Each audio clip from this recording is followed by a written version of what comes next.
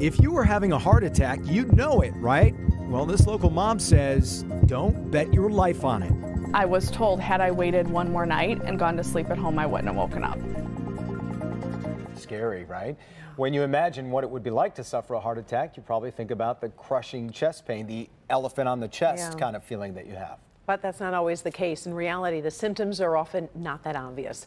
Our Dr. Frank McGeorge joins us now with one survivor's story that everyone needs to hear.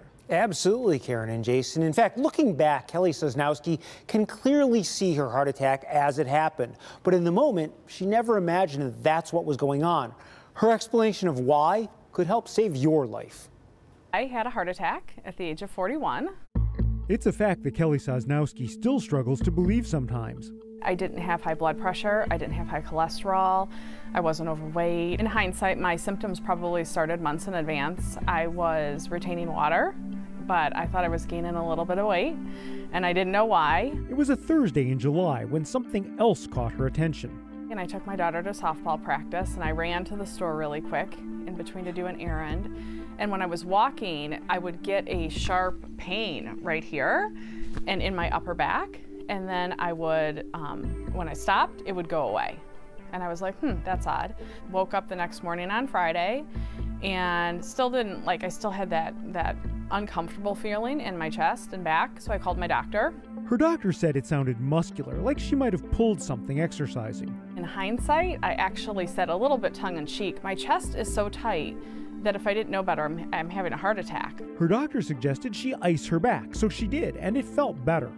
That Friday night, I went to bed and I started to feel a terrible pain in my chest, and I kept thinking, this is crazy.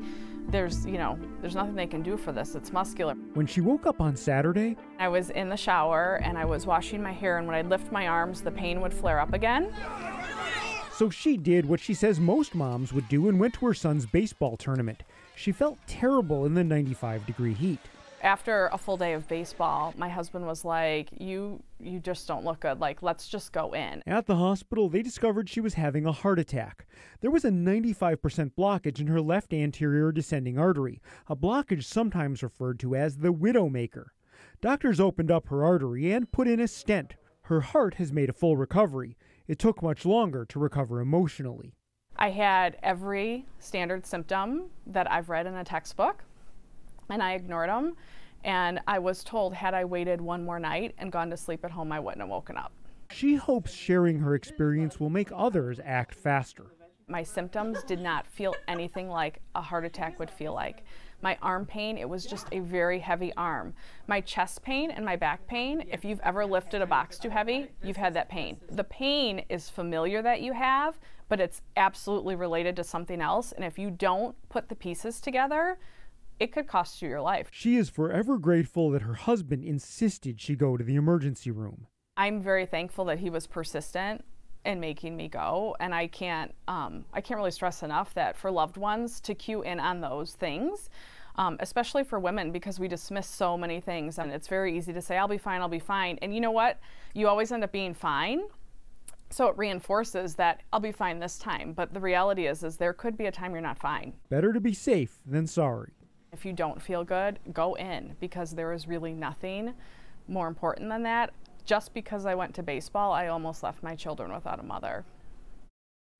Yeah, now Kelly says even when she did get to the hospital and they asked her to rate her pain on a scale from 1 to 10, she said she had a 7. Looking back, she says it was probably really more like a 12 or 13.